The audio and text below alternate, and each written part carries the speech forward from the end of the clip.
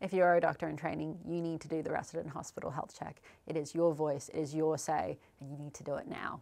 So it's run by AMA Queensland. Queensland Health aren't involved in the methodology, and it's a protected, anonymous way for doctors in training to talk about the issues that they face. The resident hospital health check asks questions all the way from cultural to workplace issues to professional development leave.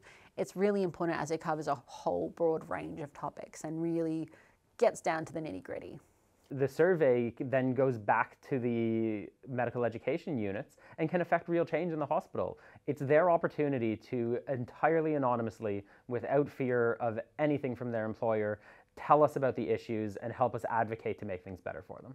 It provides a really great opportunity for hospitals to understand where they're going maybe a little poorly and where they're going really well. It emphasizes areas of improvement, but also emphasizes areas where they need to continue to maintain that standard. It is so quick, so easy. You couldn't find a better use of your 5 minutes.